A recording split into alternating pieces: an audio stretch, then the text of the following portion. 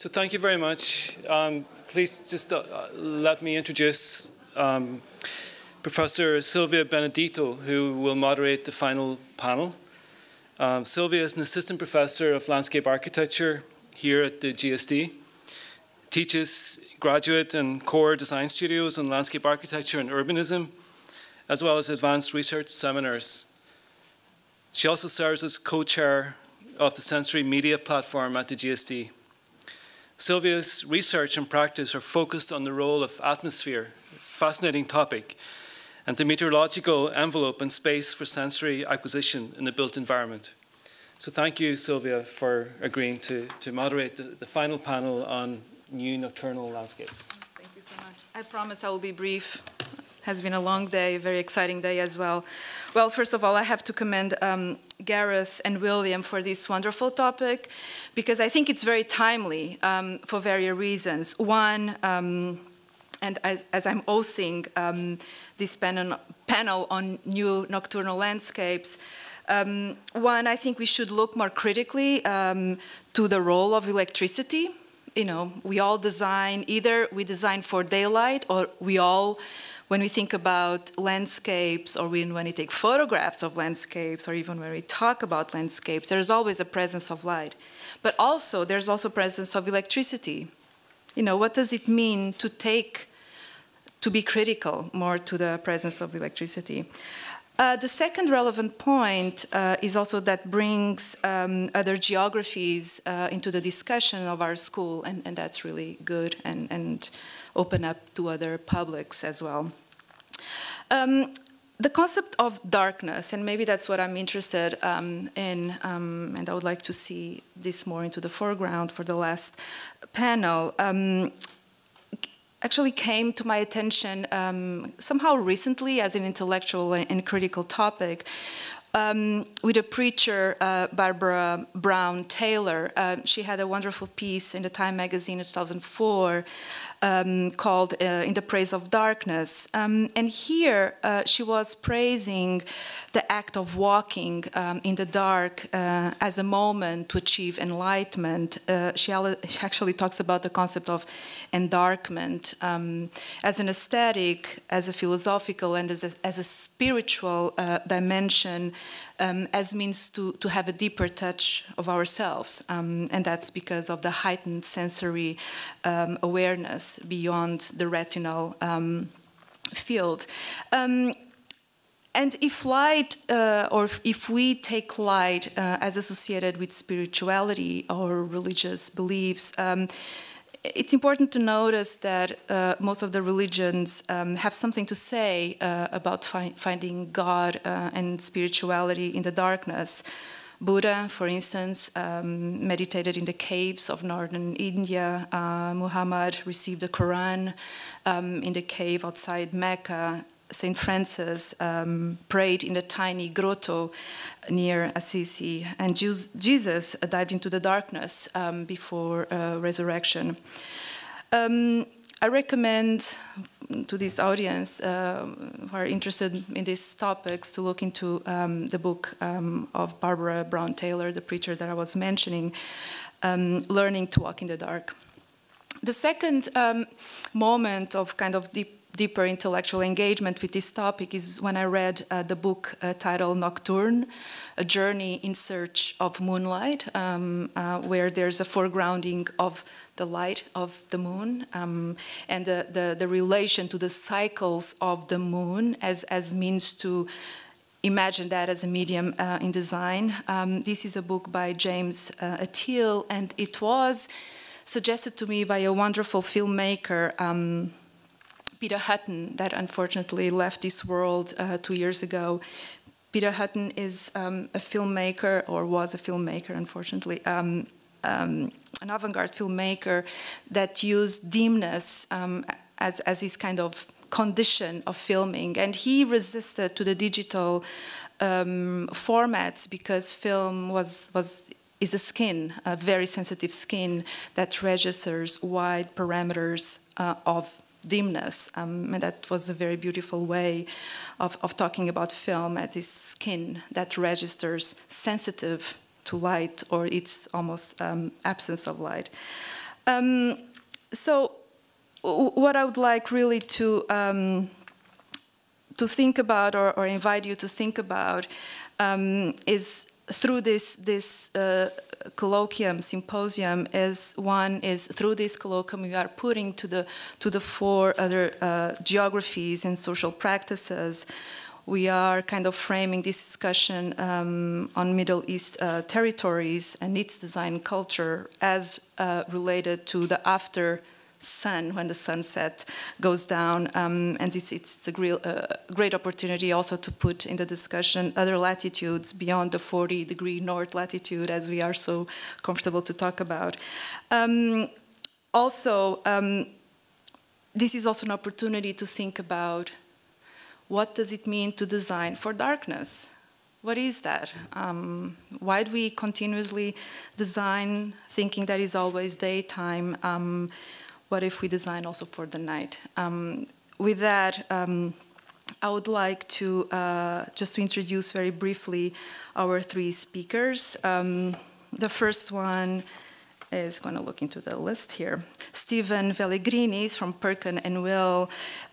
Stephen is a landscape architect and director of urban design at Perkins and Will in Dubai, amongst other many locations in the world. And his talk is titled Dissociative Identities and Nocturnal Landscapes in the Gulf. I'm looking forward to hear that. The second speaker is Abdul Latif Al-Mishari. Abdul Latif is a principal architect at the Associated Architects Partnership and a co-founder of the Arabana project.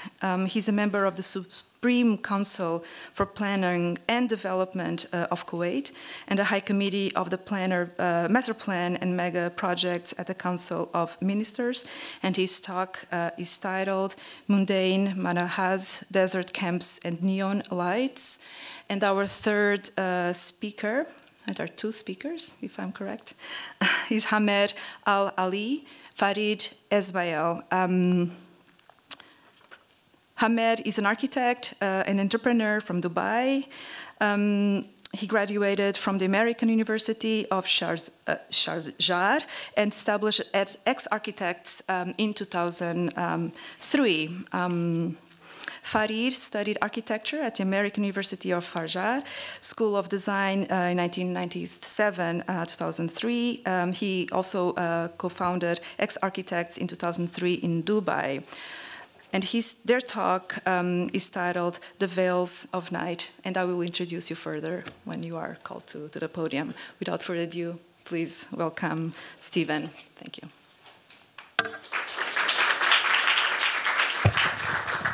Thank you very much again for inviting me here, Gareth and William. It's a great honour to be here, and thank you for the introduction. I'm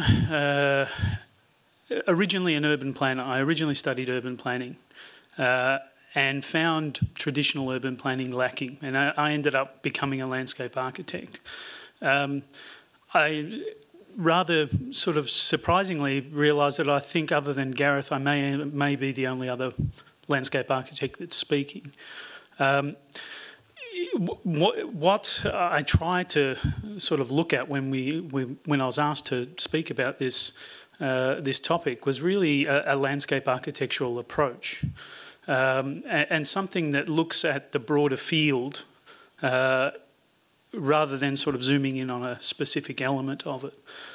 This was really challenging. I'm used to, particularly in a commercial practice, having something very clear to speak about, and I have to give due credit to my wife, who's a cultural heritage expert.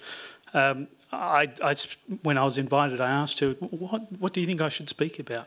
And she rattled off a series of ideas, and as usual with most wives, she was a lot smarter than I was.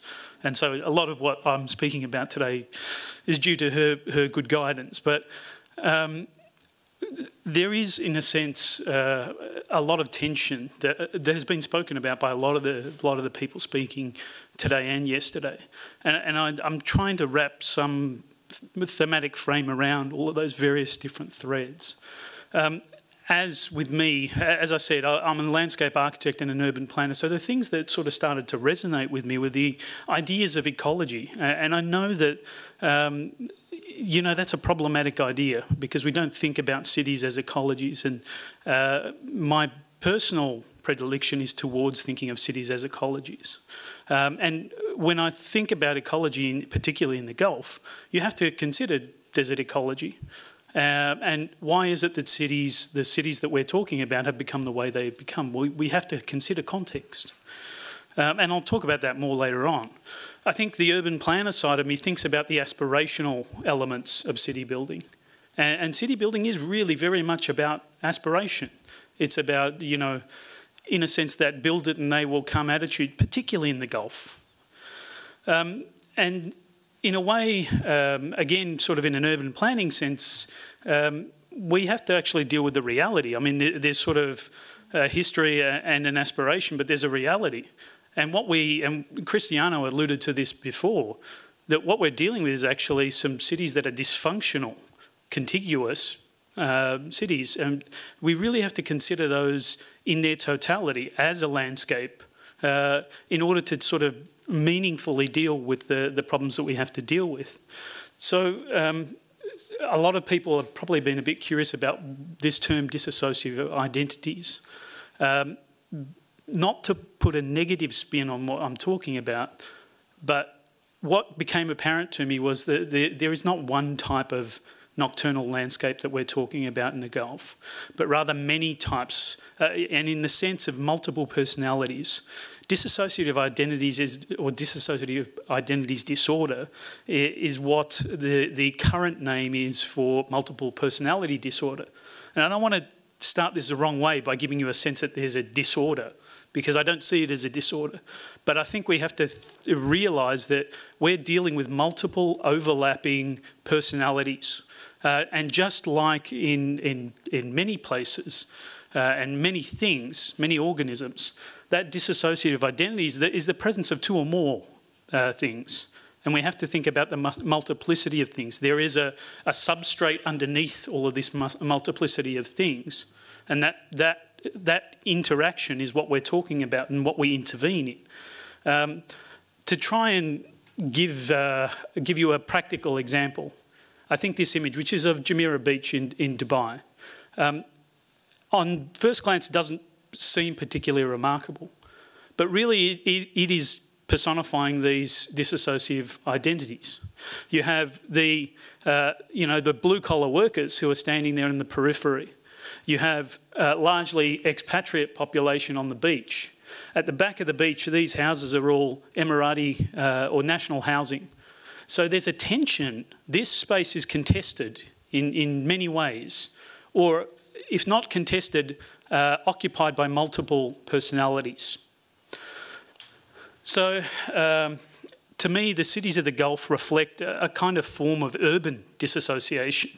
The public realm has these multiple personalities and they're often in conflict with one another. The conflict can be positive or negative. It doesn't have to necessarily always be negative.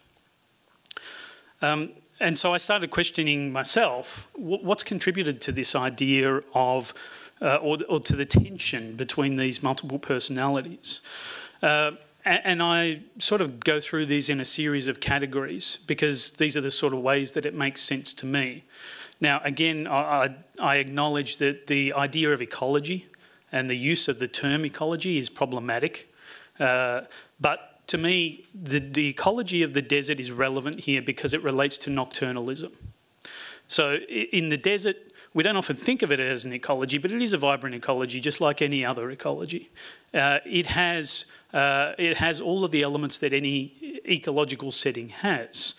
And in desert ecologies, specifically, organisms naturally favour the night because of obviously the thermal comfort reasons. So in a way, I see that and the organisms that sort of inhabit the natural desert environment or the city urban desert environment being relevant. The ecology of that place is, in a sense, its origin. And so I started looking at this idea of Gulf urbanism as a kind of nocturnal socio-ecology. And what I mean by that is these sort of overlapping characters, this sense of different social groups and settings. And, you know, in very basic and simple terms, ecology is the interaction of organisms and their environment. So anyone involved in the creation of physical places does have a role in ecology, and we have to see ourselves that way. Because if not, we dismiss our own responsibility to preserving or creating better ecologies. And, you know, very simple terms, this image here is an ecology. It is organisms interacting with their environment. And so while it may not be considered in the traditional sense, it is a socio-ecology.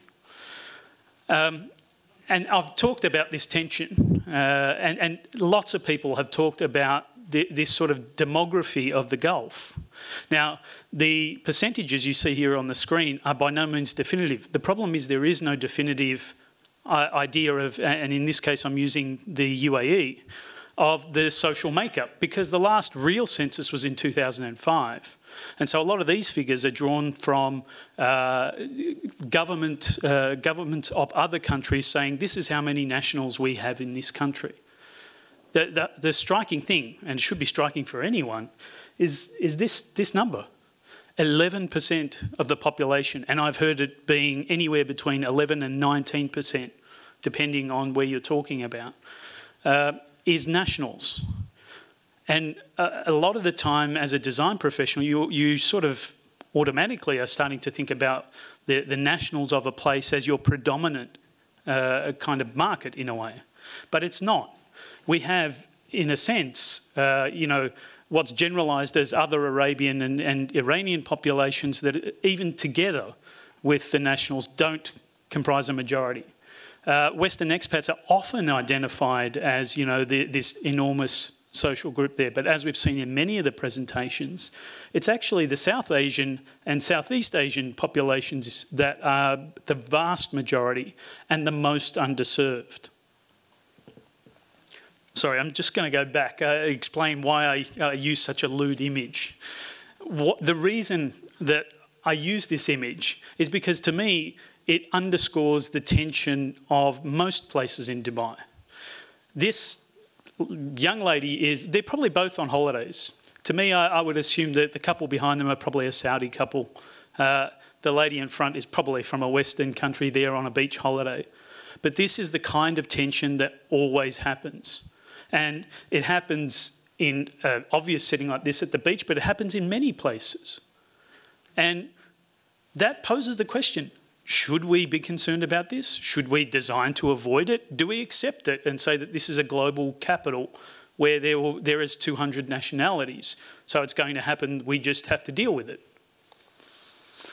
So a friend and colleague of mine, Dr. Julian Boliter, who's at the University of Western Australia, conducted a PhD thesis a few years ago, and he, looking for a place to start with his thesis, looked at international organisations like IFLA and the American Society of Landscape Architects, and looked at their manifestos and said, well, what guidance does that give us as designers about what we should be doing in this scenario where we have competing interests in a way? And very simply, any international standard for architecture, urban design or landscape architecture compels us as professionals to design for everyone, to design for inclusivity. Now, Maha's talk earlier today highlighted how that can actually lead to a unique set of problems in its own right. But for the purposes of this, I'll continue on this idea that as professionals we should be doing our best to include everyone. One of the things that also was raised in Julian's research and in research I've done since then, and several of the presentations today, is the way that public spaces, and in this case in Dubai, are implicitly controlled or explicitly. Safa Park is, or was until very recently, one of the largest parks in Dubai. This is Zabil Park and Satwa Park. The thing that's striking about them, and in contrast to most other cities in the world, is their fencing.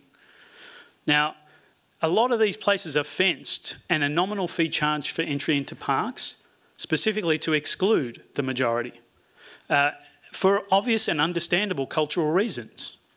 Now, this has had the impact of excluding young, predominantly male populations of South Asians from conventional public open space. And many of the speakers, and Yasser has sort of done a lot of research over the years on this, and you know, Cristiano's research has shown the way that this works. And in a sense, it really underscores the disassociation that happens in the urban areas.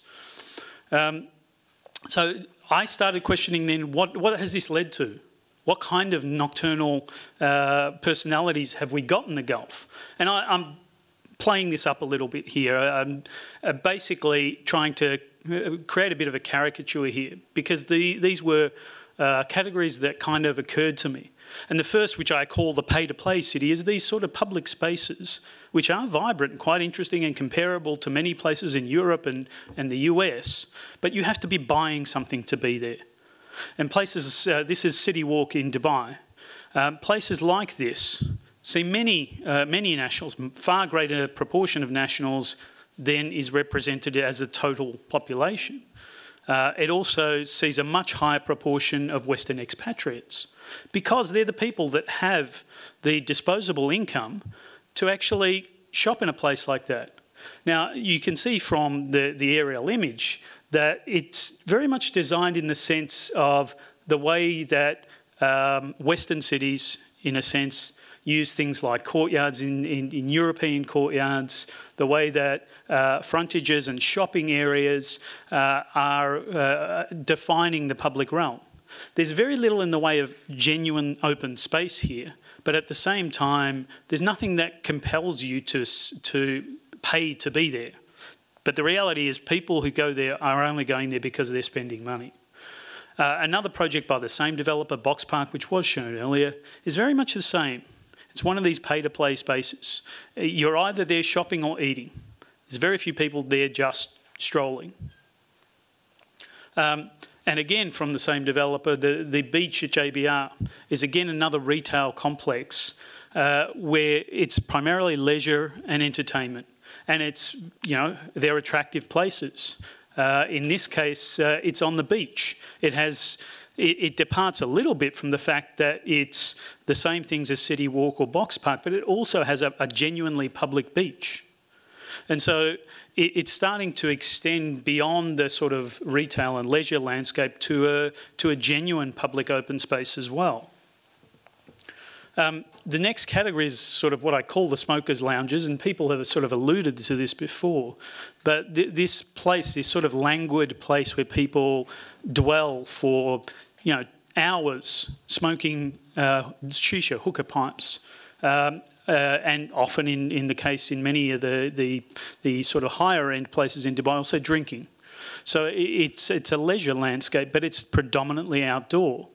And again, people have spoken about this earlier today, there's a wonderful element in terms of when you pass a shisha lounge of the smell of the place, because it's a fragrant sort of fruit fragrances, it's the hubbub of people talking, the sound of the pipes. It's a genuinely immersive environment.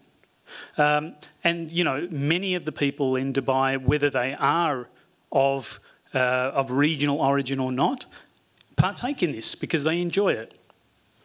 And places like the boulevard at downtown Dubai, this is actually a place called Meza House, again, is a place that people go to dwell for several hours and to be seen. It's, as a public space, relatively unremarkable. It's basically sitting on a boulevard in front of a sort of a building that's designed to look as a traditional building but is not. And, you know, it is the sort of environment where people see modernity in the background, but also it has an allure of Arabian exoticism. And so a lot of tourists will partake in this sort of activity as well. And others have sort of spoken about the way that people, multiple people, and in this case I'm sort of using an image of nationals, but it's not just nationals, it's almost all social groups, will just pick up and locate themselves on a patch of sand on a beach, on a dune by the side of the road, and really sort of, again, have this sort of languid experience of the landscape. And it's about nocturnalism. It's about being out when the sun is down and when you have the most comfortable time of day. One of my favourite things is what I call this Karakchai culture. And what you see often in association with mosques and places of public gathering are these little tea shops. And there's one in particular I enjoy going to in Jumeirah Beach Road. And I typically sit at the restaurant next door, and you see, I'll create a bit of a caricature sort of this, that you'll see the four ladies in a black Range Rover, Emirati ladies pull up, honk the horn, gesture out the window, and a South Asian man with 4 cups of tea appears, and they'll sit there for a while, and then a group of guys in a car will come up and do the same thing and try and chat with them as well. It's a really interesting social experience, but it's not a public open space in the traditional sense of the word. And it is a service landscape, but it is really, for me, a very characterful part of the landscape of Dubai. And there is a culture beyond the tea shops, even to sort of cafes and food, of literally pulling up, honking the horn and expecting that someone will come out and sort of take your order. Many of our speakers, both yesterday and today, have talked about the South Asian population. And it's very clear that they are the most underserved population. But because they are the most underserved, they've been the most creative about their use of public open space. And Cristiano's presentation was quite directly addressing this kind of thing. But it's beyond that. We haven't really spoken about places like Karama. I think Yasser's research does touch on very similar environments, but these are everyday lived places where people who live above the shops below are down in the street. These are the most vibrant and bustling places in the city. And they're interesting simply because of the vast volume of people, the colours, the sounds, the congestion. And it's not normally something that we associate. Every Gulf city that I've been to so far has these environments as well. So it's not restricted to one city or another. It's pretty much across the board. And so when we look at older areas like Dubai Creek, either side of it, you have these kinds of environments where there is really vibrant, bustling places. The creek itself, to me, is part of that scenario. And any of you that have been to Dubai may have taken an Abra across a creek, which is quite an accessible form of transport. It costs around about 30 cents to take a ride across the creek.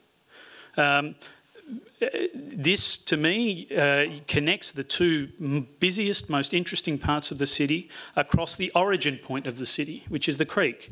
And again, many of the cities that you will have seen talked about have their origin point in a source of water.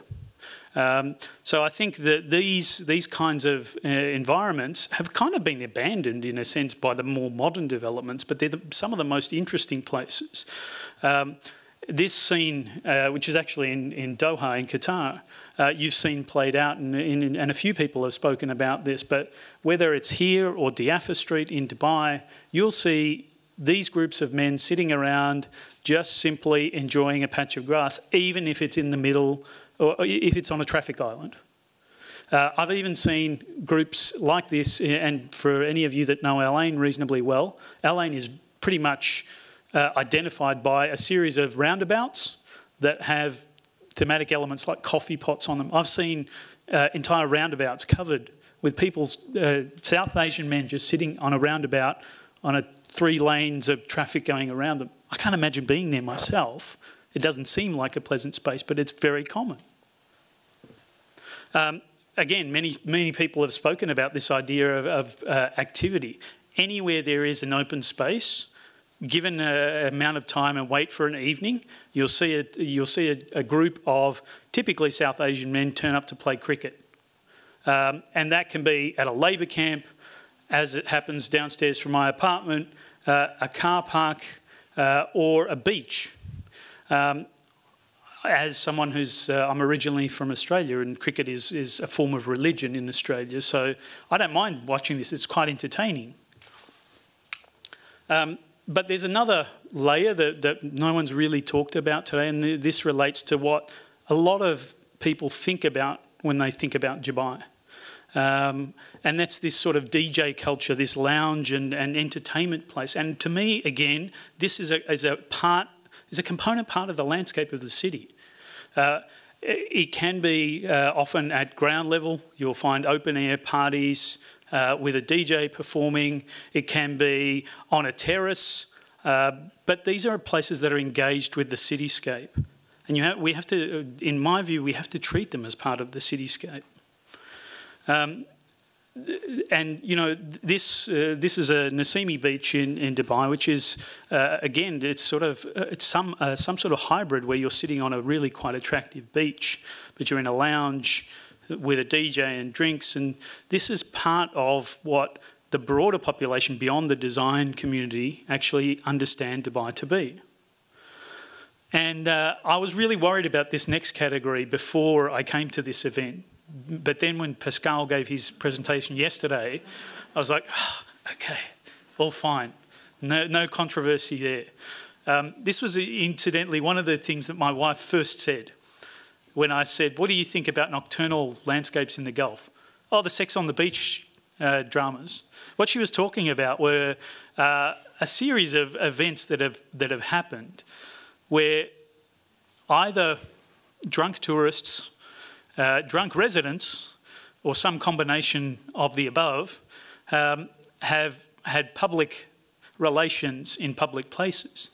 In this particular case, these two people were pretty drunk, had been all day at a brunch, which is also a form of religion in Dubai, and being inebriated, they ignored the Emirati ladies that were sitting a few paces away from them and proceeded to undress on a beach. They were warned a couple of times. The police came and warned them a couple of times. They stupidly didn't stop, and they were arrested and jailed. It's happened more than once. But that's the most sensational case of it. The reality is that actually this culture of going to a brunch, drinking all day, and then partying at night ends up spilling over to beaches. And so, again, I would count this as part of the landscape of the city. It happens far too regularly to be ignored. And this sort of lewdness, this kind of existence of a subculture extends also way beyond the examples I've shown. There are places and there are people that serve the other classes of society in the region as well, in terms of the oldest trade in the book. So these were this sort of catalogue of spaces. And again, as a landscape architect, I often come back to climate change because I think of landscape as a temporal or an ephemeral thing where we have to actually understand that things will change. A lot of people have talked about temperature. A recent report was that pretty soon the entire Gulf will be too hot to inhabit by humans. And there was an analysis accompanying that sort of basically said that at a certain point the average temperature will exceed 55.5 degrees and humans simply won't be able to live there. And I was very intrigued by that idea because, you know, what does that mean for the night? What does that mean for the cities in particular? But there's a really fascinating contravening sort of element here, and that's the studies that have been done mainly by researchers at Masdar Institute in the UAE that have shown that actually there's a reverse heat island effect happening in Gulf cities.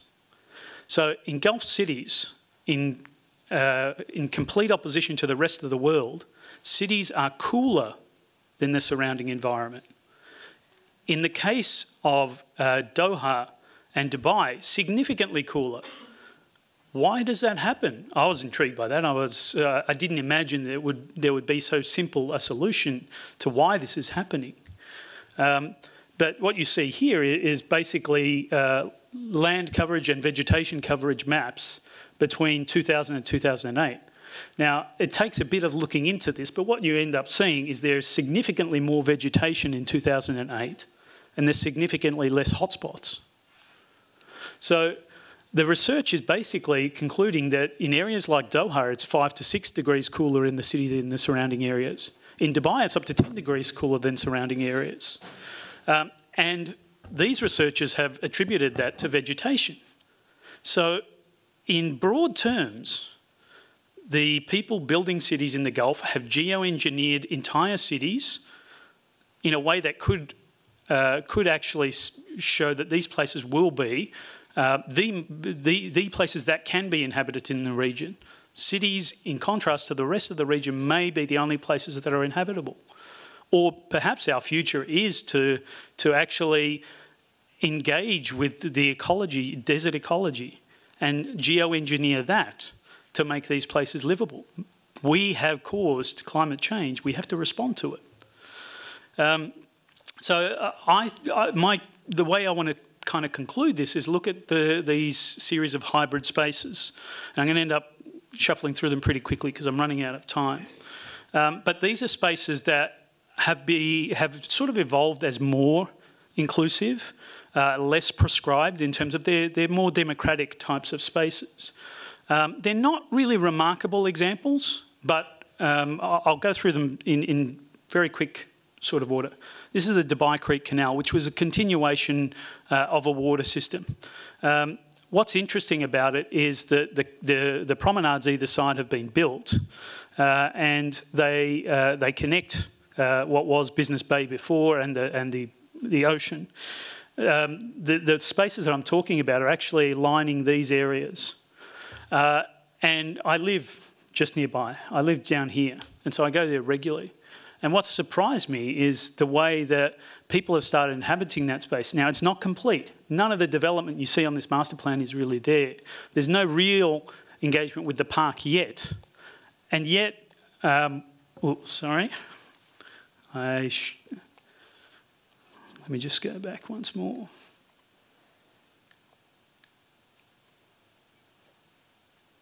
So this is just a time-lapse video showing the sort of activity when nothing is actually addressing this canal yet.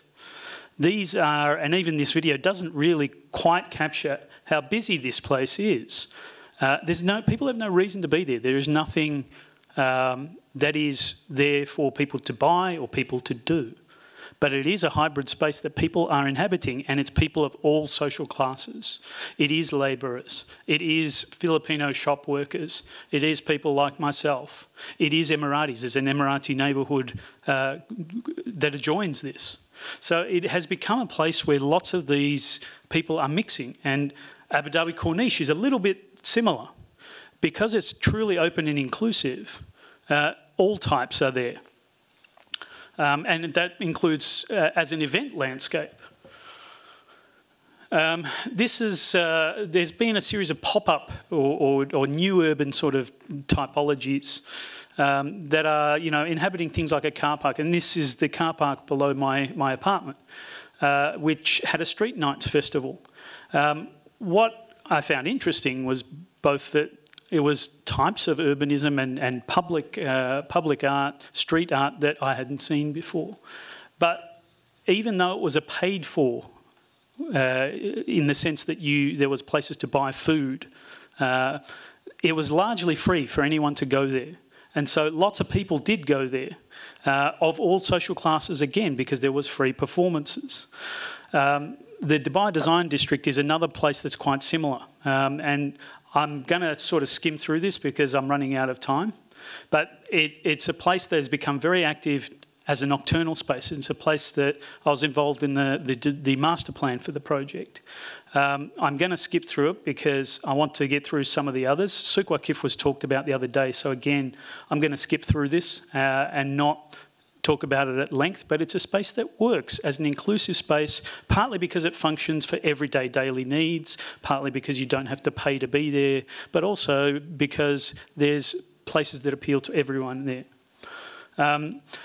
The last couple of... I hadn't planned to show these next few slides originally, but there was a series of comments made both yesterday and today that encouraged me, maybe I should. And this is just a few projects that we've been working on or are working on at the moment that show how things are changing, and I think that reflect the trajectory of what is happening. One project, which was actually an academic project that I worked on with the University of Western Australia, responded to this provocation that was several years ago, obviously, of trying to provide more open space in Dubai than anywhere in the world as a percentage per inhabitant, which seemed gratuitous at the time. And what we did was sort of look at it and say, well, this sort of idea of what Julian Bollard has called parascape, these giant areas of green, lush parks, is not the appropriate way to go. And really what happened was looking at something that people had talked about where all of these satellite projects had been developed, but the space in between had been forgotten. And so this was an attempt to address the spaces in between with landscape. And I can see this and its relationship to the climate change scenario as being a very sensible and viable solution. In another very commercial example, this is the Dubai Mall here, and I promise it won't be much longer. This is the Address Hotel here. This is pretty much just a vehicular approach for the mall.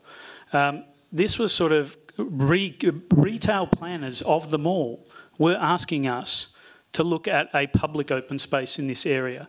And this was intended to be a public open space that was free and open to all, where they had actually specified, we may show cricket matches there. And it was an idea about creating a public space that was open and inclusive as part of an extension of the retail environment and to turn them all inside out, which I think is revolutionary in the region. I'm heartened to see people thinking about turning the mall inside out.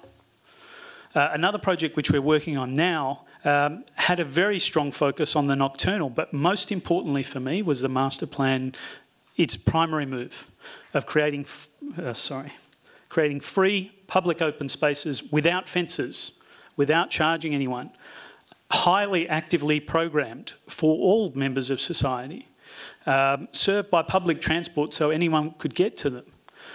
These are places where we're starting to see the kinds of things that we would like to see. Now, they're obviously probably a few years away from being realised, but this other project was a similar example where we put a park at the heart of the project because we wanted there to be sort of free and active association movement through the project rather than it being a destination. And so a strong part of this was a response to climate and engineering very cool environments where in sunken courtyards and using sustainable design methods, reusing air conditioning condensate, we could create passively cooled spaces. So with that, I'll draw it to a close. Thank you, and I apologise for going a bit over time.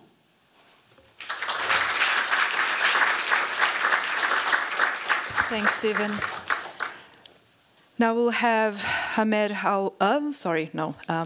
let me see. Abdulatif, yeah, Mishrat. Thank you so much. With Mundain, I forgot that I have my glasses here, losing my sight. Mundain Marahats, thank you so much.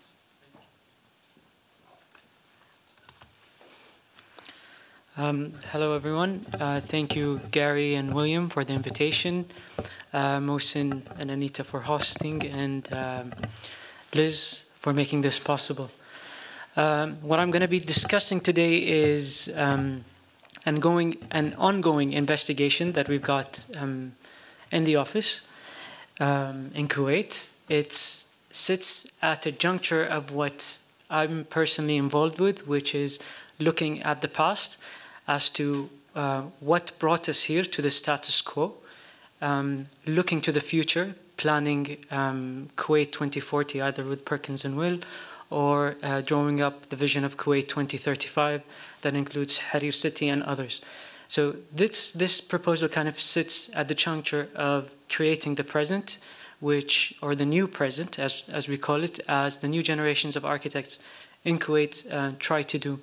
So what I would like to start with is a way of kind of organizing our thinking in how we perceive public and private spaces, and then move on at the end to a proposal that we have of a project. I would also like to thank everyone who presented before, because I think they've really placed a good base of understanding of the context of the Arabian Peninsula. They've showed us how we are kind of the same, but at the same time, how we are different from one country to the other.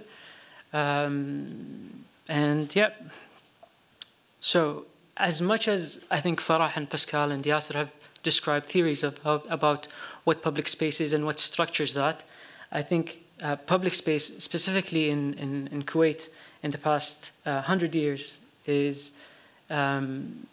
understood through the institutionalization process of planning in the country, which starts about in the early 1920s. We've just celebrated a few weeks back 65 years of urban planning in the country, and economic planning too, which is kind of a juncture in between the two. And the reason why I would like to talk about this is throughout the history of Kuwait and even the Gulf, the definition of public space is more political in how the rulers and the ruled think of what public is. And this is where I would like to introduce the first lens. As we say, there are three lenses.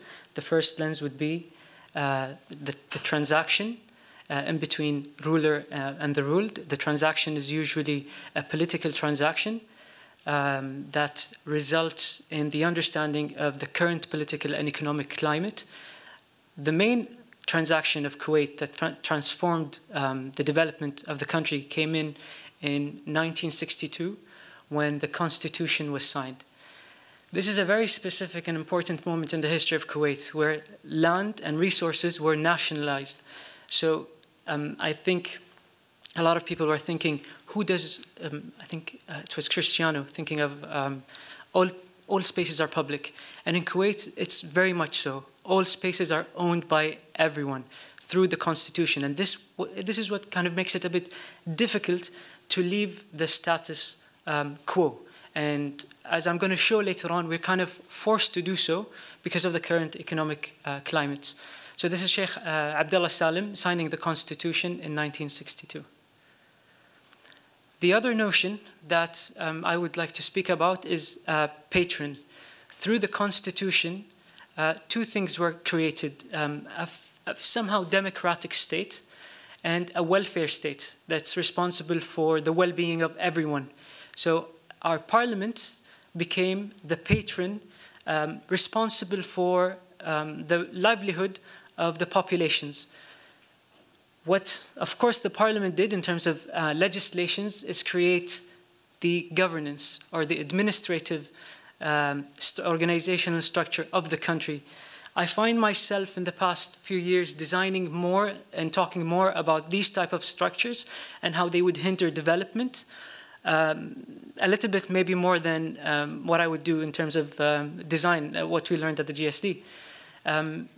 In terms of Kuwait, understanding each ministry and the process of flow process in between each and what it does is the key to opening different possibilities when it comes to designing space. The third topic is the rituals. So when we understand planning in the country, or what we'd like to design for, is usually by understanding the rituals. In 1952, when the first master plan of the country was done by Minapri and Spenceley, the new rituals of the city were the car, health, and education. So they wanted to instill these new rituals in the making of the modern day Kuwaiti. And I think we still to this day owe our development to these new rituals. However, because of the stagnancy in Kuwait compared to other countries such as Dubai or Qatar, Abu Dhabi as another emirate in the UAE, Kuwait has seen a rise in bottom-up movements that are ushering new rituals of how the city should be used, either through encroachment or through appropriation of spaces. Right here, I've got a couple of images of our project, which is the Arabana warehouse. It was one of the projects of the Arabana project, the warehouse itself, which unfortunately has closed because we couldn't find the right license. However, for the few years that we operated it only at night because that was the time when the authorities could not come and shut us down. So most of our events were during the night. They were galleries, movie screenings, and basically we gave it out to any NGO or a cause that basically did not benefit from it monetarily. So we've lost the battle in terms of Arabana, but hopefully we did not lose the war, as they would say. The other thing is Shahid Park. And we've discussed Shahid Park a lot, and we've criticized it, I think, a bit because of its nature, that it's a gated park. And I think these three lenses of rituals, patronage or patron, and transaction are important in understanding the quality of that space. In terms of a transaction, for the first time, for design of a public space in Kuwait, different entities came together on the same platform. If you would remember the previous administrative organizational chart, it created silos in between different entities which were reflected back into the urban grid. So basically, each entity was responsible for a small fraction of urban development, and it basically did not engage or talk to the other entities. So for the first time, we have a park that has museums, it has restaurants, it has different activities that occur within that. So in my point of view, the transaction here was successful. In terms of a patron, of course, the patron of this project is the Amiri Diwan, and there are certain protocols that you would act in such a space. However, that does not detract from it when it comes to understanding the rituals or the operators of the park itself, which is an NGO, Loyak. So it brought in my perspective, a new voice to Kuwait. Maybe not, I think we've been focusing a lot about expats in Gulf cities. Here, I focus specifically on areas that take up the majority of our spaces, which are the residential areas, and their occupants, which are the minority, the 35%. And I think for the 35%, this is a change of lifestyle, and it's a different voice that comes in through our public spaces. So basically, we define transaction as the creation of an opportunity through the mutual agreement between parties, assuring both public and private benefits, the ritual as customary or burgeoning practices that affect behavior, and patron as a supporter, sponsor, advocate, or even a beneficiary of a specific endeavor or a cause.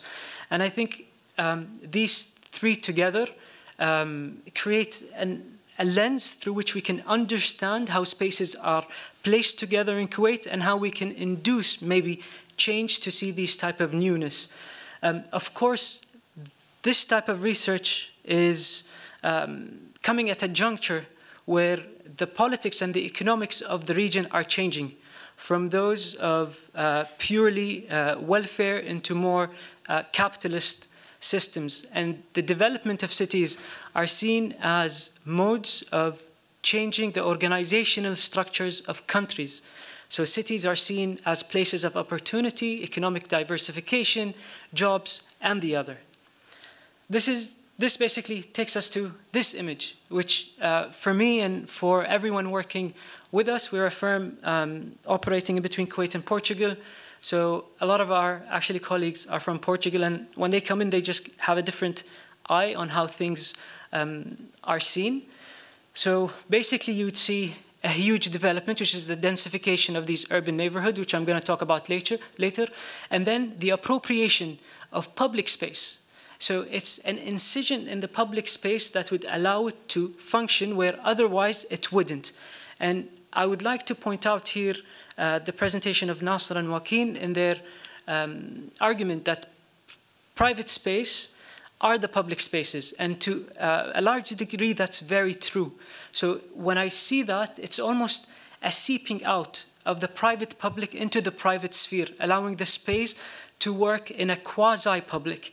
And I think sometimes when we talk about design and what's good and what's bad, we talk about absolutes. And I think it's important to think of cities in transitioning. So I think Kuwait is a city that's transitioning, and you'd see a lot of these interesting things that happen in the public realm. So basically here the patron has changed. So instead of the Public Authority for Agriculture and Fisheries, it's X person who now basically occupies and takes care. So it's more of a custody rather than owning the space. And I think this tradition comes from, I'm going to talk later about it, the Diwaniyas. But I just wanted to show these two images. Sorry. These two images. And why I'm interested in the previous is that our planning processes that's been instated since 1952 are extremely, extremely strict. Each entity is responsible for the delivery of a certain infrastructure that does not allow any space for spontaneity. And thus, the encroachment on public lands through the idea of taking care of them becomes an interesting idea.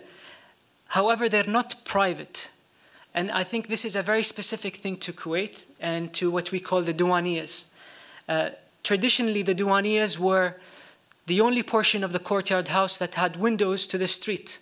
And it was a place that was very much open to the street. As we became part of these new urban neighborhoods, you would see what we're mapping here is a Diwaniya of a certain family, and then all the houses that belong to that specific family. So the extension of that public-private sphere in creating a space that's taken care of, and it's a street that's public, yet it's not really public because of that notion of belonging to that space. One specific thing that I kept thinking about with this notion of Kuwaitis owning the whole of the country. And very soon you come to realize that every Kuwaiti or Kuwaitis do own their lands, but there's a sense of lack of belonging to it. And the thing of appropriating certain spaces links you back to that grid. We don't have any taxes, so basically all the public infrastructure is paid for. I think in the West, part of what makes you a participant is that you know that you're part of the space by merely paying for it. And that is something that we don't have. Thinking of the tents, when Gary called and asked for us to participate, we were undergoing a small research which now is hopefully going to grow about the tents and encroachment on the national scale. And it's basically camping season that Joaquin and Nasser also spoke about when they spoke about the chalet in the south of Kuwait. These are the areas that are allowed for camping, and they're numbered. Our interest in camping is to understand the ritual, the transaction that allows them to happen, and the patronage. To whom do they belong? My interest in the camps is it's in opposition to the stagnant grid. So understanding the camps might give way of how looser urbanism could be introduced back into our neighborhoods. Just a thought, and just to link the conversations, I think what Pascal spoke about in terms of istirahat in Saudi, these are like the extreme form of istirahat. They're on their, we just ended the cycle of camping just recently on the 1st of April. And they're on the second cycle of regularization, meaning it's for the second year that you'd have to register in order for you to camp. And that moment, I think, in time is extremely interesting because you're trying to create a system for something that didn't have a system prior to that. During the day, they blend in with the neighborhood. The tents are all of the same material, almost. I've just actually read the codes of these camps that they just released this year. One very interesting thing to me was the scale of time. I think as architects, when we design spaces, we're always grappling with the issue of climate. So Kuwaitis would like to design their homes for the 10 months in their perspectives that they couldn't occupy the outdoors. So by signaling that camping season starts in November and ends in April, we're acknowledging that you can occupy landscapes outdoors for 6 months, and people do go for these 6 months. So in my point of view, this acknowledgement is the start of difference. Of course, the areas are public, everyone could go through them, and as we take more of a nocturnal lens to it, the privacy is exacerbated a bit. So the night gives you the different degrees of how open and how closed, how approachable or how not these camps are. What interests us is that during camping season, you'd see a whole city being built through these neon lights that frame the camps. And the density and scale of them is pretty huge. They go from the south of the country all the way to the north, so from Saudi to Iraq.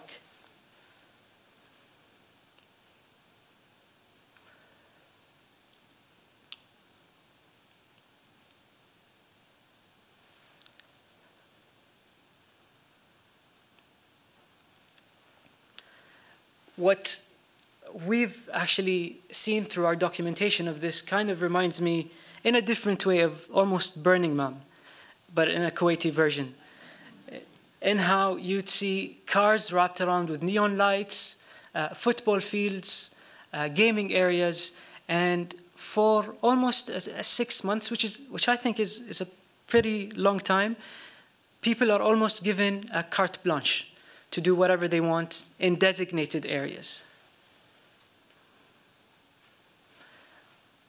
Things like the opportunity to sell, and I think this is part of the transaction. When we talk about public space, and the inactivity of public space is usually because people cannot have simple as a small drink or a small event in that space because they cannot use it to benefit from financially.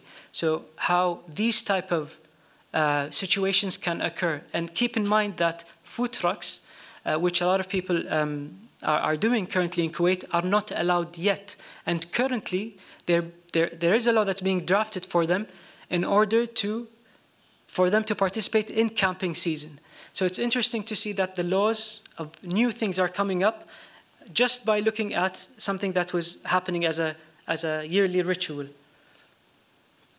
We mapped 2 camps, Camp 13 in the south, which is close to Bneider, which is one of the most occupied areas in Kuwait on the sea. So it's where the chalets, the beach houses are. And Camp 73, which is up in the north in Jahra. We do understand that in terms of locations, they're different. One is closer to Wafra. The other, Wafra is a southern farming camp. The other one is on the way to Abdili, which is the northern farming camp. They change according to their occupants. Camp 73 is less dense, it's less populated. The camps are further away from each other. Camp 13, on the other hand, is the opposite. Camp 13 is also more, I would say, lavish in the way that they use lights to attract people or guests. It's where a lot of families go. This is actually what we call a Bedouin wedding tent structure, built for the duration of camping.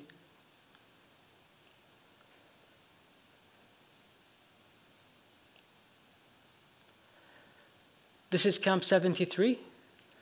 What's also interesting is how the camps kind of find the spaces that are higher up.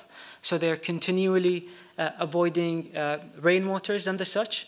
And I think there's a lady in the audience who had a very interesting question yesterday about spontaneity and how the recurring of a certain thing might not make it spontaneous.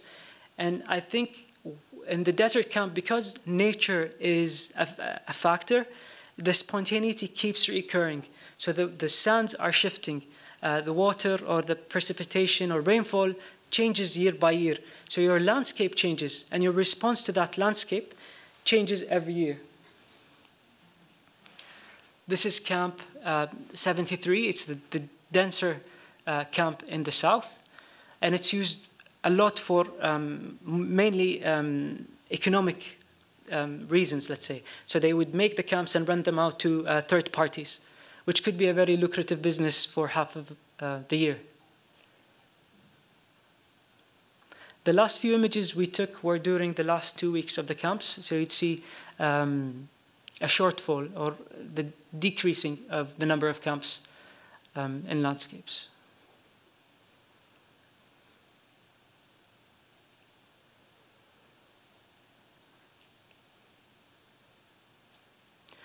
This is Camp 13, the one closer to Bneider. You'd see bigger camps. The camps, you can now with the new way of kind of regularizing camps, you would take them in increments of 1,000 square meter if you were an individual, and in increments of 1, 2, 3, 4, or 5,000 if you are a corporation or a governmental entity. And it's interesting to see, even on Google, how the limits would change year to year as the sands would shift. The roads are things that are placed by experts who go there yearly, so that if you're a newcomer to the place, all you'd have to do is just go on the tracks and you'd go from one place to the other.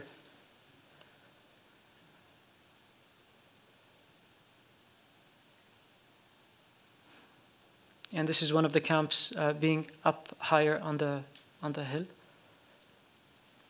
Things related to the most things that are sold in the desert actually are ice and water bottles throughout the camps. And here we see drinks and water bottles.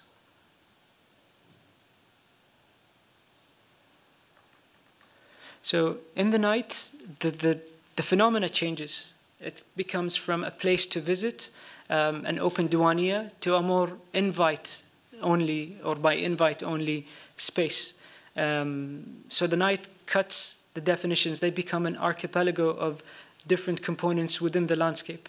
And the situation changes from almost a family-oriented space to more of an kind of a different type of space. These are some of the larger camps, and we see they could actually increase in size quite a bit. And the new laws even have the Kuwait Fire Brigade involved in licensing these camps. So they're quite the infrastructure in the desert. It's not just any type of building or a transient structure. And these are some of the rental areas for recreation. This is the typical plan. It always revolves around the Duwania, which is a space that people congregate in.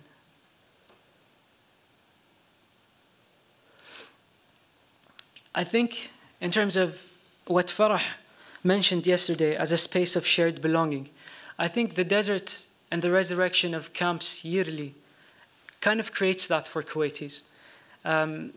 Not as much as the Isay Shrine is in terms of its deconstruction and construction every 20 years, but the construction of a tent either with friends or with your kids or with your parents brings people together, and it actually transfers knowledge from one generation to the other. And it's one of the few instances where such activities occur, where people come together to shape a space.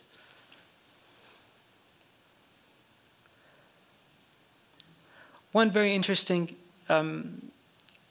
thing about camps is how, and maybe that would be the thing to elaborate on some other time, but it actually destroys borders. So in camp season, what's interesting is people would drive not only on the Kuwaiti landscapes, but through Saudi landscapes. And you would see the diversity and evolution of one landscape to another. So if we're thinking as a GCC to speak, I think one of the common issues is camp season. And these pictures are of people who are residing in the south of Kuwait, and they would go on day trips to other areas. So I'll come back to the city and just wrap up in 5 minutes. What we spoke about is these areas right here, which I call the peripheries, and they're a place to look at in order to start or to start to think about how things could be different. The things that you'd see here are the suburban blocks. This is the first ring road. This is actually the old Shaheed Park before it was reconstructed. And beyond that is the new suburbs. Within that, it was the old Kuwait city. And this is basically what governs these areas, which is the NCU, the Neighborhood Center Unit, which the planners placed in 1952. Within that, the services were designated. So there's a clinic, there are schools, secondary schools, parks, co-ops, and mosques in every neighborhood. So they construct this block. In Kuwait, currently the plans are to replicate the density of Kuwait 2 times. So whatever we've built since 1952 is going to get built in the next 10 to 15 years using the same principles. I think one of the most interesting things that David from Perkins did as an exercise is to how to rethink these cities, at least in terms of densities. These are the co-ops. This is the theater of one of the neighborhoods, and the mosque. The reason why I bring up the mosque is that that is the design intervention that we have in one of the only private-led cities in the south. Mosques are at a density of 2.5 mosques per square kilometer. So as Yasser said, almost similar to, I think, the UAE of 500 meters in proximity, that you can walk to them. Of course, as Studio Bound mentioned, how they can signal time. They're an important time factor that structure people's daily lives. Most importantly, when we're talking about transactions, and this is something that I face every day, is this. This structure basically is of the Ministry of Awqaf and Islamic Affairs, responsible for mosques. These are as much as a private endeavors as companies are. When the country is giving jobs to 95% of the people, this becomes the livelihood of how people earn their living. And the more complex the structures, the more complex the ways that you could change that. And basically, this is what this is now. So this is their new headquarters. However, the future is different. For the first time, Kuwait is issuing bonds in order for it to raise capital to pay for its deficit, which is around 8 billion KDs. So multiply that by 3.2. So our project is in the south. It's opposite from the tents. It's in this privately led development. We saw it as an opportunity to do something different because it basically is led by the private sector and does not follow the urban plan that the rest of the country does. Our job was to design a base for a mosque that would be replicated for 30 times. And basically what we're doing is the following. It's a kit of parts instead of designing one mosque. And we would like to start from zero. We looked at the mosque of Prophet Muhammad, Quba, the first mosque in Medina, and the early mosques in Kuwait, and their simplicity and the way that they're used as hybrid spaces, as Stephen mentioned. So with this notion of hybridity, we start organizing our mosques as simple open areas within the designated spaces. What's important for us was more the energy or the electricity coming to these bases more than the erection of those infrastructures. And basically, the orchestration of the design takes into consideration transaction, patrons, and rituals, and then designs the infrastructure that could allow these to function. And what we're trying to do is create a space where the community basically could shape it according to their needs. We looked into how we can retain water, because in this area there aren't rainwater gutters. The issue of using the menorah as an infrastructure rather than just for calling for prayers. And to create a silhouette of an ongoing city that would give the illusion maybe of a virtual city. These would act almost as lighthouses for boats to maneuver through the waterways. Sorry, I have to go through this fast, and thank you. Thank you.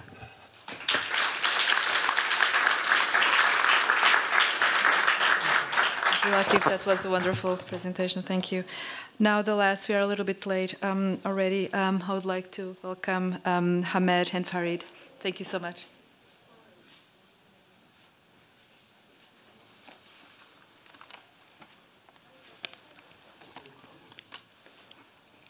Thank you very much, Gareth, Liz, and the team, and GSD for inviting me today to share my ideas together. I hate to be the last one to present. I know everybody is tired. I'm tired too. I would like to be to explain as brief as possible. Dubai is not many Dubai officials and leaders, clients are not shy of being spectacle or extravagant. This might not be viewed as a negative thing, but as a positive vehicle for a competitive market economy. And in many RFPs that I receive as a practicing architect, to design something unique, iconic, usually you see it in the RFP that you receive as a kind of mandate. And I think it's really interesting, this reduction of complexities and complex tasks to do, like designing a city, into a simple, reduced, recognizable, identifiable to market it also. I think this is a very genius Dubai invention. Yet what gave really fame for Dubai and maybe success in a way, it's brought a lot of also stress and Dubai somehow doesn't really work as a city, but as a kind of introverted zones, which the way that these zones has been made is that every client or developer is in charge of a piece of the city and is completely, shall we say, kept away from the public or even authority or competitors till it's been marketed and announced. So it is actually a result of trying as much as possible to keep information and to be, shall we say, concealed and not to share information. But unfortunately, it's resulted to this fascinating, maybe fortunately also, this fascinating kind of master plan. To correct that, many attempt is really happening to glue the city again and make it flow as much as possible and try to connect the city again, by public and also by vehicle, by pedestrian and vehicle. And again, design has been used to provide that solution. But unfortunately,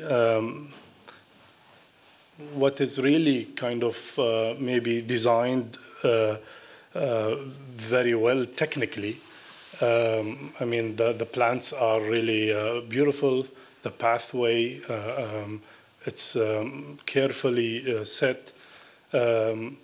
I think it's a beautiful image, but it's not working because there are no understanding of either the environment or the context that these designs has to serve. Again, as you see here, chairs are carefully placed toward the highway or toward the streets, pathways and green spaces lined. But what is really common in this beautiful image is that they are spooky and there are no people in it. Again, as beautiful as this, you imagine when you are in a desert, maybe oasis is kind of a place where you want to be in. But it's really, I think, a naive thought. To provide a green space, a beautiful space like that, not necessarily is the solution to connect and encourage pedestrian movement in the city.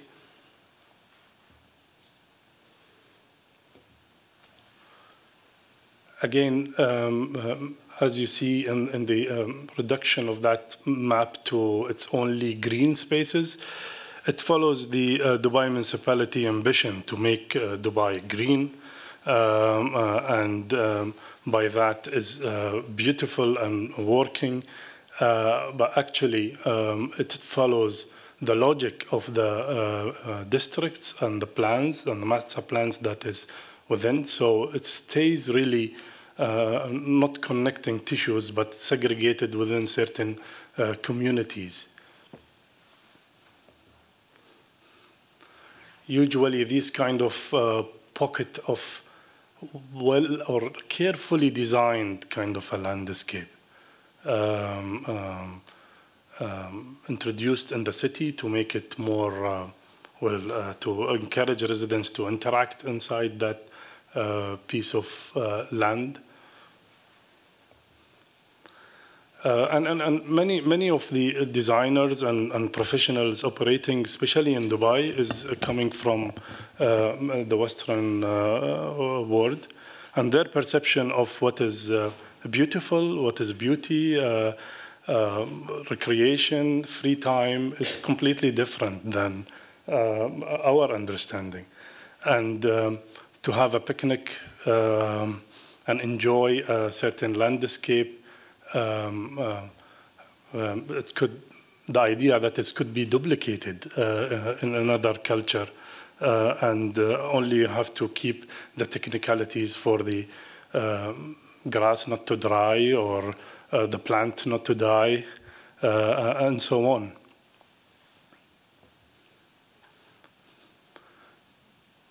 Again, this is in Dubai. This is Mashraf Park in Mirdif. Again, a perception of what is a park, also what could be a park, define the park, and a place to really where kids can go over the bridge or also be around the stream of water, but it's in the middle of the desert, has been enforced almost from the designers.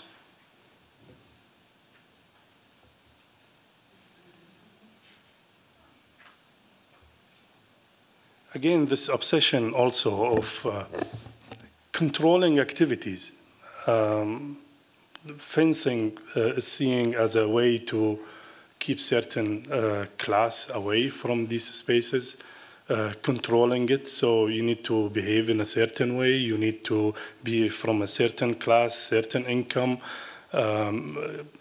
doing certain activities within that zone. And the whole idea of maybe fencing it is to whatever does not really fit the image that the city want to perceive for its residents, it will be kept away from that spaces.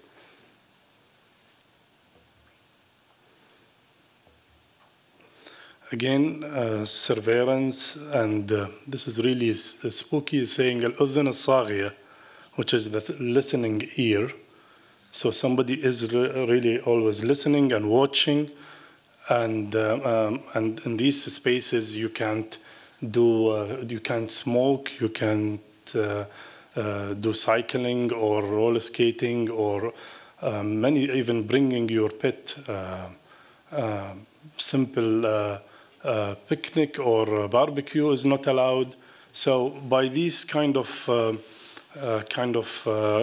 rules and regulations, you are limiting really the people who are using these spaces, and also limiting their behaviors and controlling their what they do in these spaces. Timing is very restricted also. I mean, I like the idea of bringing the cities are cooler than the desert in the Arabian. I mean, this is really the first time I hear this information. It's interesting, but water is the biggest problem that we have in the Arab world, or especially in the Gulf. We consume 15 liters per square meter daily, and this is the shall we say, top consumption per capita in the whole world. And many of these used for irrigation and beautification. Again, the image of Dubai is very important. I mean, when you market yourself and you try to sell, you have to be really careful of any unpleasant or unwanted image that might come from the inhabitants, the people who live there, the residents, the locals. So total control is very important in cities. And it's a trade between freedom and we give you services. So if you want to really be in these zones, enjoy your beautiful house, streets, and so on, maybe it's a trade-off against freedom and other things. What's interesting for me, the whole focus, and this is the map of the UAE, excluding the cities, or at least the major cities. And what we realize that it's a huge piece of desert, and where the urban intensity is happening is really a small percentage of that total plain. And the highways is used to connect between these centers, between Abu Dhabi and all the 7 Emirates, as a kind of a way to encourage economy, connectivity, and so forth. And what us as maybe us as say residents of Dubai, or also a local of Dubai, the way we used to perceive space, and it's a bit more different than maybe the West or even the East. I mean, this is a wonderful kind of space sitting on the sand, which is very clean and cool and so forth. And here were many of early pictures of leaders, for example, like Sheikh Zayed and Sheikh Rashid, or meet residents or plan for their future. They actually sit on that kind of space and maybe even do sketches on the sand to plan the future. And many early, I mean, the Bedouins refused to shift to the cities, and they always understood the freedom of mobility. And many houses actually built in the early 60s and 70s tried as much as possible to encourage the Bedouins to settle and to have a kind of a specific fixed point.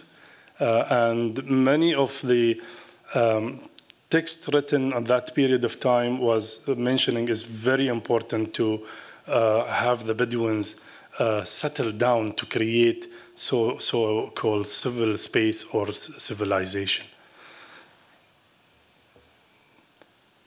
Again, the opportunity to, this is Sheikh Zayed Road, the opportunity to connect to the desert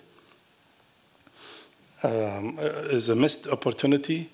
I think now the city is working like ecology by itself, separated from the desert or separated from its natural surroundings. What I think is beautiful, these maybe unplanned highways that cuts through the desert. The car that is hated maybe by many urbanists or by many people who like the city to be more pedestrian. The street light, which is completely a simple piece of technology, created a really interesting phenomena, which I'm coming to explain now. I mean, the highway is a piece of infrastructure that is meant to be utility, connecting function A to function B. It's never meant to be a space or a place, more accurately. And this kind of unlovable, maybe, a piece of pathway is being used completely as an opportunity in a different way to be access to that enormous and large space that consists the UAE. And this is a picture where you see, this is not necessarily camping. Many people actually, after the sunset, they start to gather around the highway and start to really create their own spaces. And the car is becoming an important element where people are starting to create their own zone, the way they like to make it happen. And if I always say, if I want to meet my many locals or Emiratis or do businesses, I will not go to shopping mall. I will not go to any place. I'll go to the desert. And actually, I make business not by playing golf, but by really going to the desert. And as you see, many kind of locals sit in this wonderful organization and defined by their cars for some kind of privacy. And then speaking of culture, politics, and business. This is a famous singer called Abdallah Belkhair, which you can find him almost everywhere in the desert, and he gets stuck often. And they have to really come and rescue him. But this is really a true beautiful space, because you meet such a people that you don't have an opportunity to meet them maybe in a shopping mall or in other places. I mean, creating your own space it's something that is. Technology is not necessarily viewed as a negative thing. Maybe, I mean, you say, okay, if you can make a fire here, why you are making, bringing lights? But people really enjoy these technologies, and they're not necessarily looking for a kind of polished quality, but this informal sitting is more interesting for them, where they can make their own space and speak any subjects they want. I mean, they're much smarter than us, the people who sell products for us. And Nissan understood this association or love to the car, and car is people, especially young people, really look at their car as a kind of extension of themselves, and an enabler. It enables them to reach many places. So the Nissan has introduced the desert camel power. The street light.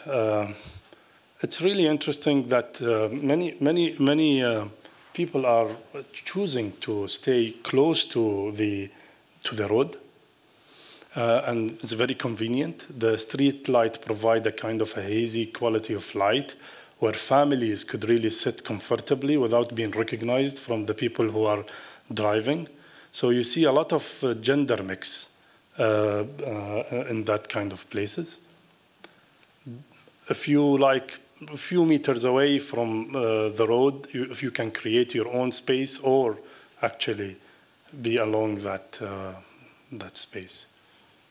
Again, this simple phenomena sometimes becomes really an interesting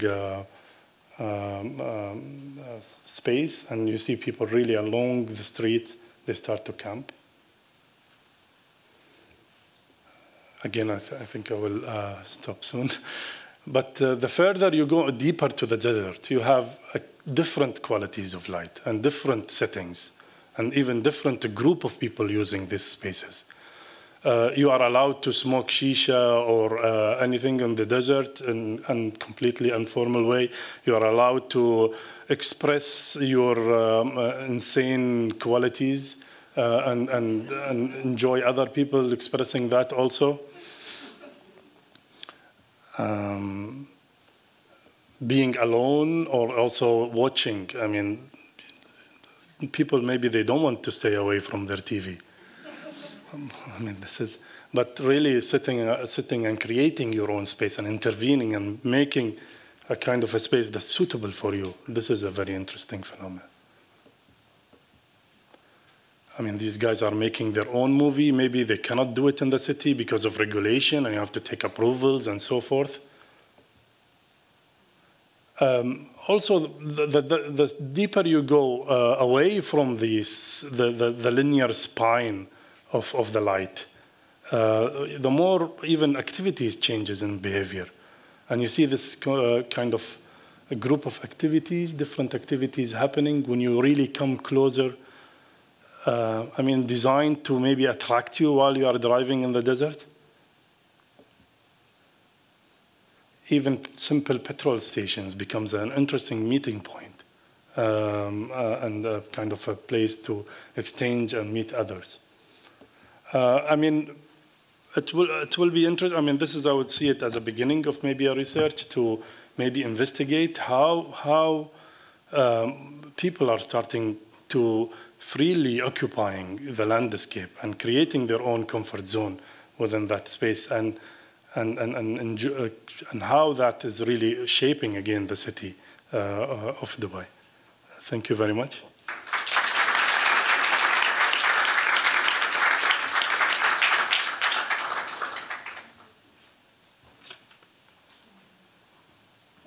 Well, thank you so much. It's kind of 10 to 6 approximately, that's correct. So I would suggest to have just a very brief conversation. And Gareth, no? Okay, so shall we just open for Q&A? Yeah. So maybe I will start with a question. I don't know if it's possible that our guests sit on their seats. And turn on the lights. Thank you so much. Well, first of all, thank you so much for your presentations, because they are so different in nature and in scope and in regulatory schemes. But I think maybe I started with a question. Maybe it leads to a new conference about really the role of the night. What is the role of the night? What is the role of electricity-less landscape, or even what is the role of the skyscape in design, what that could be? I think it's. I think you're right. I think it's almost another topic altogether. I don't know that we have to divorce artificial constructs from the landscape itself. I think we have to accept the reality of this interweaving of urbanism and landscape, and light is part of that. And I think that sometimes we rail against that, but we don't need to. I think what we can see in what we've talked about is the way that can actually enrich the narrative about the cities of the Gulf. I don't think we need to sort of say, well, we just simply can't have this, or what would it be like if we didn't have this? It's simply retrograde, and I think we need to look forward and embrace the ways that this can become new types of space. I may. I think going forward, especially in the Gulf with oil prices going down, the night provides an opportunity for things to continue. Yep. maybe with less energy, smarter buildings, smarter landscapes. I'd see the night as an opportunity for the future. I think in my own sense, I've lived in the Gulf for 10 years. Night, for me, represents my favourite time of day, in the sense that the sunsets and the quality of light that you get at the end of the day are spectacular. Yeah. I still am astounded by the quality of light at the end of the day. And that sense of relief in the hotter months, which is not all of the year, we all focus on that, but it's not. That relief that comes at night, be it perceived or real, makes it, for me, the most important time of day.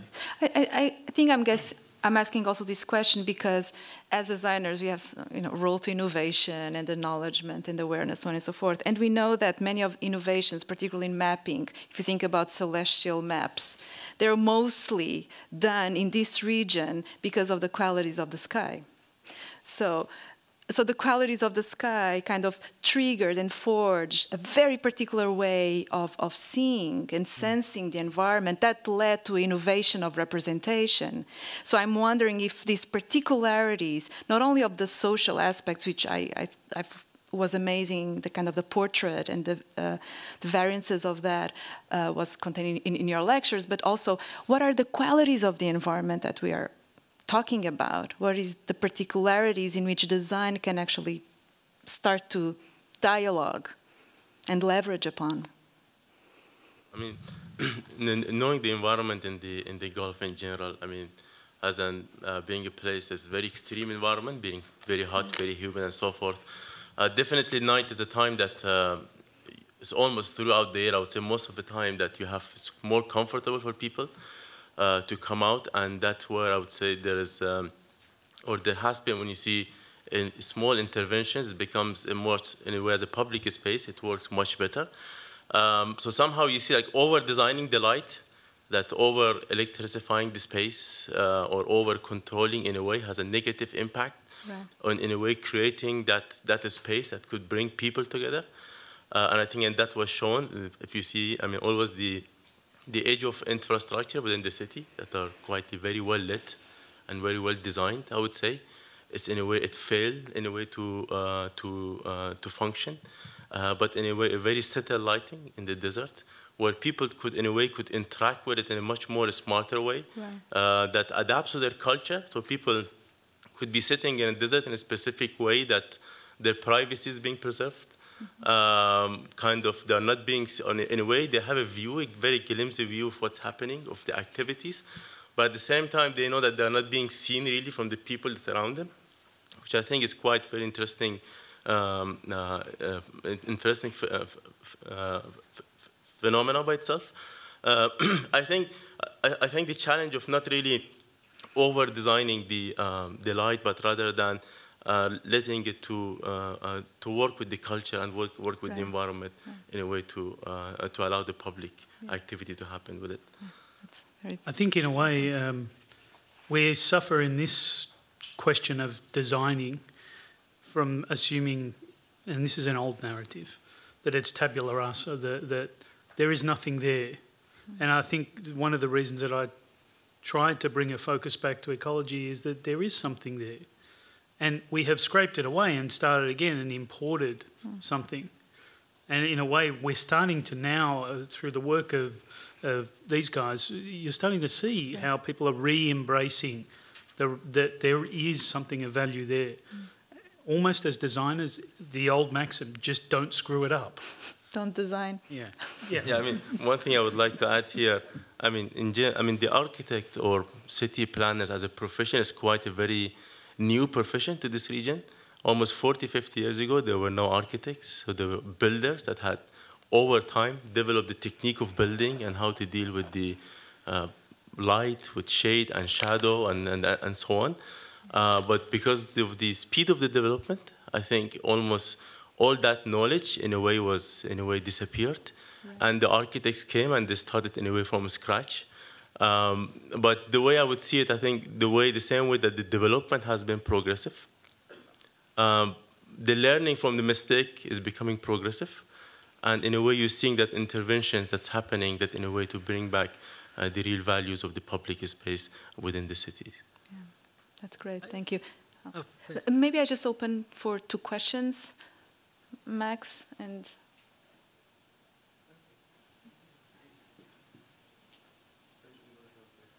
Yeah, maybe there's.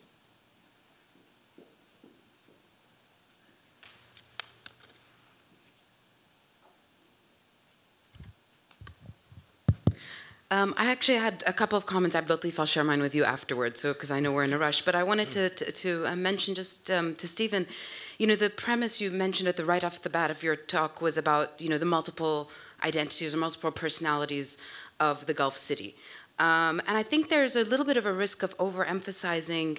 What many of us who have been writing, at least more in the social sciences over the past 10 years or so of Gulf cities, in the words of Nalida Fukaro, who's written on Bahrain, to dispel the myth of the exceptionalism of Gulf cities. And I think Ahmed, myself, Pascal, we've all been sort of writing about that to show that these cities are not exceptional. There are unique elements and aspects, but I think there's been so much of a tendency to look at these as entirely exceptional cities that bear no comparison to cities anywhere else in the world. They are just exclusive unto themselves. But when you talk about the multiple personalities and identities of the Gulf City, what city in the world does it does not contain, let's say, these multiplicity of identities? That's in some ways, by definition, what makes a city, is the presence of diversity. I think there is a tendency to overemphasize some of these very sort of sexy juxtapositions in the Gulf, the girl in the bikini and the woman in the niqab. And I mean, we see it in the landscape too, putting the old walls with the modern skyscrapers in the background. But for the Gulf, I mean, this has always historically been a hybrid city. It's nothing new. Scale has changed for sure, and there's some unique aspects. But if you go back historically, Dubai 200 years ago was always a city of hybrid multiple identities and personalities. And again, I think that's something that you can see, even those dramatic juxtapositions of people you can see in any city in the world. But I think that there has been this emphasis on exceptionalizing these cities because of the unique elements that certainly do exist. But I just wanted to bring that up because I think it's something that's important to always be conscious of in these cities, that they're not exceptional. They're unique, but there are global processes at work everywhere. I would generally agree, but I don't agree. I think the cities of the Gulf are exceptional in a very particular way, in that the natives of the place are in the vast minority. And I've never come across another place.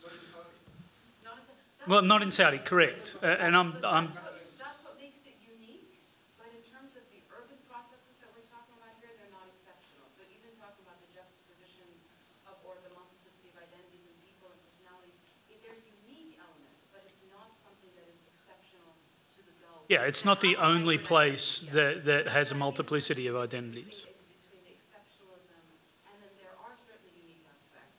But when we do that, we're at risk of always then only analyzing Gulf cities, not as cities. And as pathological cities. Exactly. You're bringing it as a disorder. Yeah, look, I think I was trying to say that I don't see this as a disorder. I didn't want to create that impression. But what was important to me was that we see these cities, like we see in ecology, multiple overlapping identities and organisms. So I'm using things that people can refer to. Is any city in the world different from that? In fundamental terms, no. But what we've done in the past, I think, is focus on a specific element. And we pick out a group, a thing, a place. And I don't think that we as people who intervene in the urban fabric can continue to do that. All I'm trying to do is say, in a lot of ways, yes, there is multiple things happening. There's multiple things happening in many places. But we can't ignore the totality and focus on the singular. Because when we do, we screw things up. Everywhere, probably. So I would like to open to another question. Yep. Thanks. I would just like to make one comment about temperature. I'm trying to imagine how hot it is. So there, people are welcoming the sun going down. Here, we're anticipating summer when the sun isn't going to go down so early. And if I were living in Finland, I would really be anticipating the summer. So I think it's a wonderful conference. I really appreciate it. But I really think we need to also remember the heat. And many people have mentioned it, and certainly the schedule of people's daily lives made it very clear. But I started fantasizing about darkness, and I had to remember that in New York, we can't wait till it's brighter sun. Can I comment on that? I think as planners and not only architects, you kind of have the tendency to control even time in a way of when people do things. And I think specifically in, the ritual of prayers in Islam, one of the most important prayers is the Fajr prayers, which I think half an hour before sunrise. So the moment of expecting the day is a very important moment in people's lives there. It's the few hours where light is still soft and gentle, and people do wait for that. And actually, there's been a legislation in Kuwait Parliament, in the past Parliament, they're bringing it back now, and it's almost like daylight saving, so it's to shift the day so that there will be a longer soft sun for people to enjoy, so that they get back home before the hot sun comes about. So as planners, they're even thinking of changing people's daily lives through that by responding to when the sun comes up and when the sun comes down. I just want to make the point on this. There's two things I want to say. One, it's hot in the summer, but the way I sort of often relate it to people who've never been to the region is, the difference between almost summer and the peak of summer is very hot versus very, very hot. It's not a big difference. A lot of the problems are caused by thermal shock, of going from a very cold indoor environment to a very hot outdoor environment. And actually, it's that in-between space that we need to create to modulate that. The second thing I want to say is it's not all the year. And even commercial developers that I've spoken to are hinting at that we're really only talking about 2 months of the year, which are insanely hot.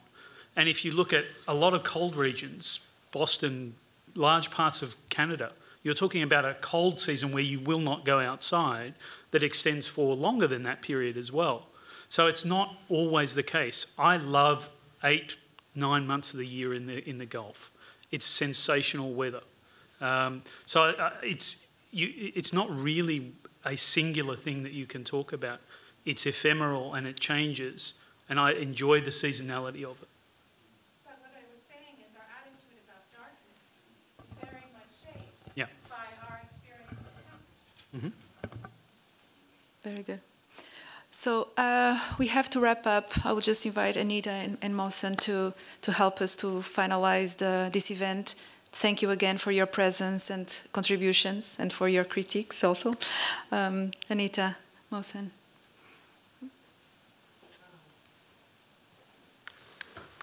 Well, I know we're rushing. I wanted to thank everyone. I've learned so much today. It's been very, very stimulating. Ahmed, I was just going to say that perhaps of all the things that we've seen over the last 2 days, I'd like to encourage you to never describe the desert as empty.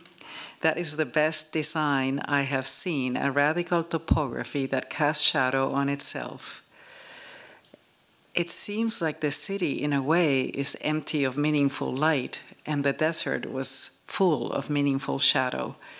And that was such a great way to end this conference, and more to come. Mohsen.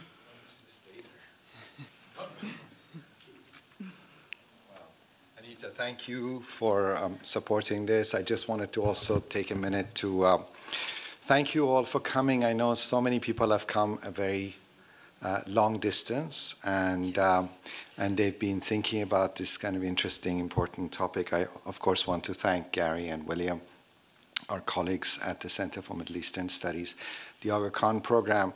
With the Aga Khan Program, one of the things that's exciting is that we are trying to open it up in many ways, to sort of see the Aga Khan program as embracing a lot of the critical contemporary issues that we face, and to make it, in a way, much more plural, to include many more voices. And I'm really thankful to Gary for bringing this particular project on nocturnal landscapes. This is obviously a topic that a lot of you have talked about in terms of its relationship to public space, in terms of what it could be, in terms of its representation, all really fantastic things. It's also, for me personally, I think this is a topic that, you know, sometimes with certain things you start thinking about things very early on, and I never forget the experience of being on a plane when I was very young. And one of the things about being in this region is that there is a lot of darkness. And then when you come across some little bit of urbanization, and you see the light that is appearing, it's very magical. And you don't actually see the city in the way that we've seen in a lot of photographs, where it's kind of, you can still recognize the city. Because what happens at night is that the darkness creates a level of opacity when the place disappears. And so what you see is a new kind of landscape in some ways through the light. And I think, going back to what Sylvia was saying and the whole relationship to landscape, something that I've often wondered is why landscape architects don't actually, I mean, they design with trees and nature, and they design with hard landscapes, but it's very rare that they design with light. I don't mean design a landscape and then light it. I mean actually design with light.